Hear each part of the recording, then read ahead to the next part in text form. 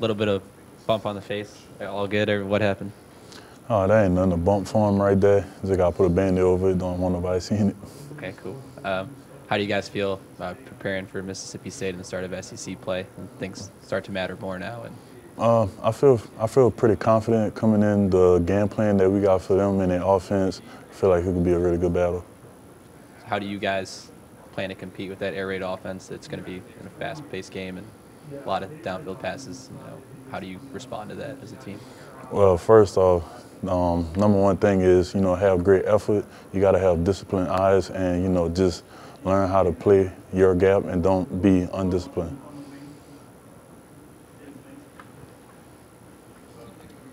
I know a lot of players on the team have been talking about finding an identity. How do you think this week's practice goes? What are you guys building out there?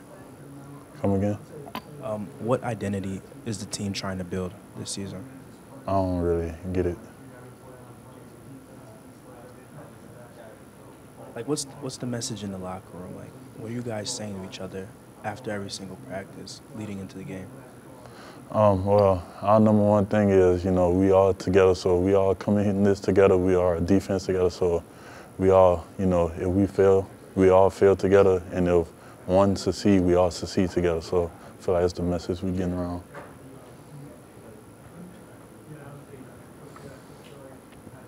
Coach Brian Kelly said that the injury of Mason Smith would test the depth for LSU. How do you think y'all have responded to that? I feel like we responded pretty good. Mason, he bring a lot to our table, and not having them did damage our depth chart. But we have, other people like Makai Wingo and, J. Roy. I feel like they're good enough to fill in that spot. And, at first it was rumored that Mason wouldn't be able to be on the sideline for the Southern game, but, he made an appearance Saturday night. How important was that for y'all, to keep that energy there, a vital part of your line? That was really important. Before we went out, we all got together, we doing this for Mason. We know he can't play, so we go play hard enough so to where he feel like he playing. And, he's been in the rehabilitation center, right before the surgery. Kind of speak on his rehab, where he's at right now, and just how the energy is going around his situation. I don't really be there for whenever he do rehab and stuff, but as I see him walk through the locker, he on the crutches, he moving faster. It don't look like he in pain, so I say he doing better. Saivion, how do you prepare for an air raid offense? Like how do you try to get a good look and get a good feel for it? Well, I think the most important thing is our scout offense. Like, without them, we wouldn't be able to prepare because, they got to replicate what they do and then bring it on to us and do it at their top speed. And I feel like it's the most important thing. Has that required a lot more conditioning this week in practice? Well, we condition pretty hard every day, so it's like it ain't nothing new, but yeah. Does it feel like the vibe, the intensity level goes up now that it's SEC play and every game matters that much more? Oh, most definitely.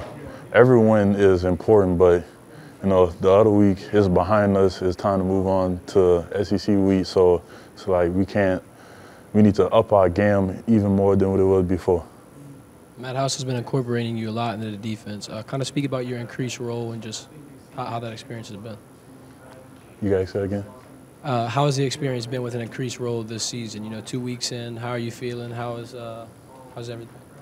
It's a lot of stress, but I feel like that's a good thing because he trusts me more in the depth chart and stuff. So I feel like that's pretty important. And building trust is important. You see him building trust with Harold Perkins as well. He gives him a more increased role Saturday, and then he comes out and leads the game with 7 tackles. Kind of talk about Harold Perkins and how he's adjusted as well.